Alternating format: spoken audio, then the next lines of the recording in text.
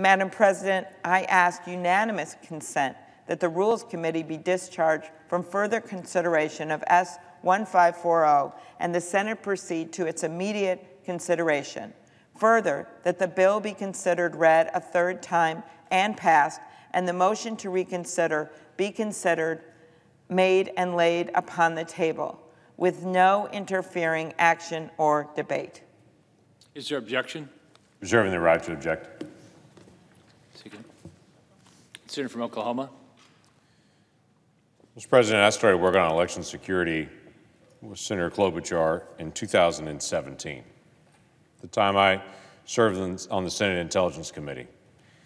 We have worked together from the beginning to make this a bipartisan, in fact, nonpartisan issue.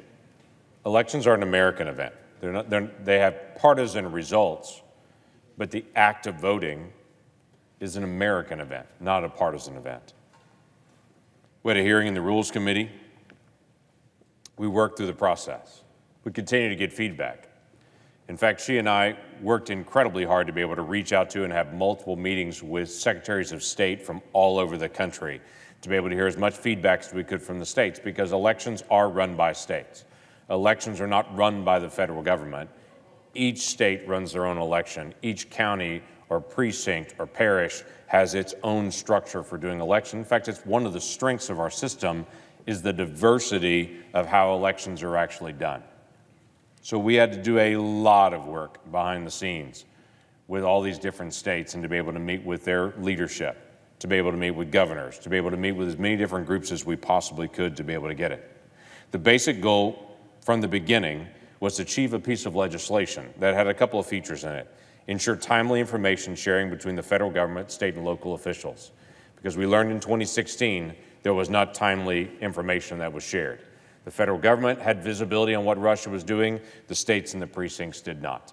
And it took up to 14 months for the states to find out what the Russians were doing. That can never happen again.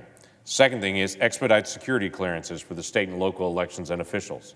Again, we had this issue in 2016 where federal officials saw what was going on by the Russians, but said the state individuals didn't have enough security clearance. So instead they got a nebulous memo that said, watch out for these IP addresses, with no explanation of why.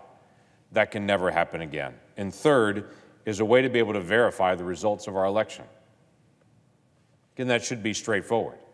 Every state, every precinct should be able to verify that, to be able to go back to the people in their area and to say, this is how you voted, and this is how we verified the number is accurate. There aren't additional ballots showing up later that the machines didn't count that suddenly just popped up from nowhere. There's no hanging chads that are happening. There's no inconsistencies with that people can look at it and go, that was done efficiently and professionally. The administration's taken steps in the first two of these. In fact, we've had multiple hearings with DHS to be able to talk about what they're doing to be able to get security clearances. Now, every single state has individuals within their state that has security clearance.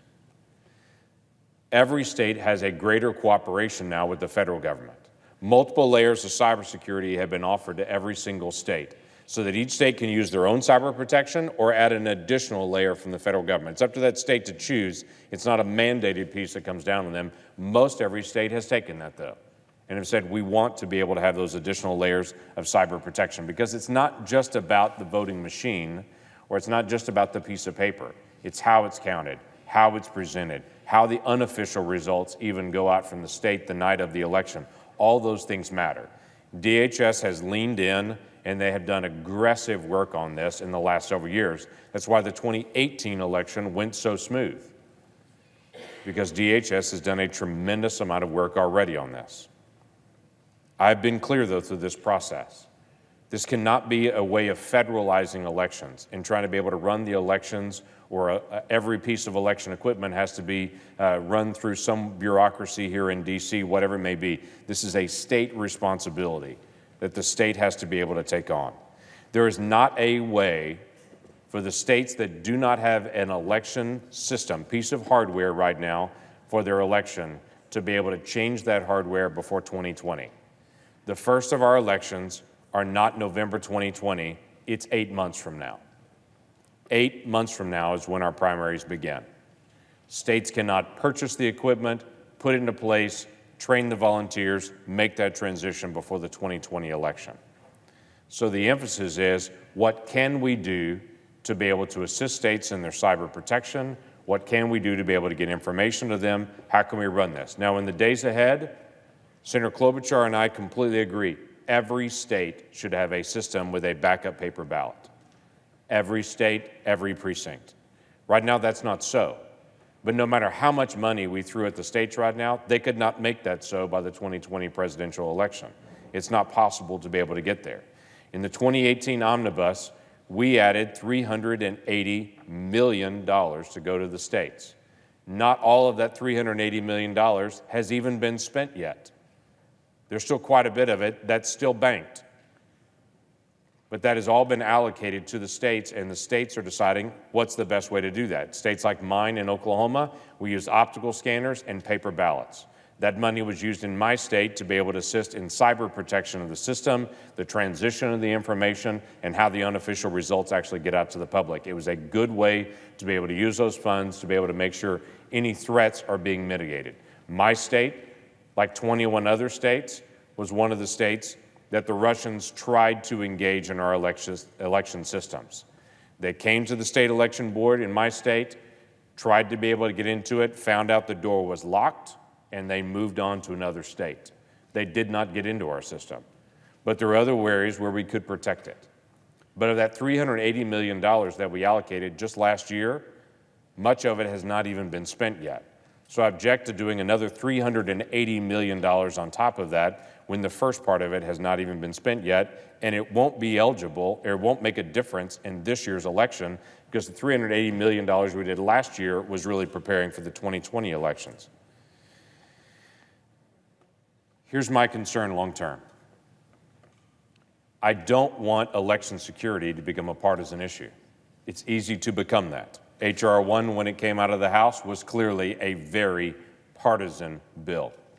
I find myself at odds today with a partner in this, Senator Klobuchar, who we have worked together in a very nonpartisan way to be able to resolve this issue.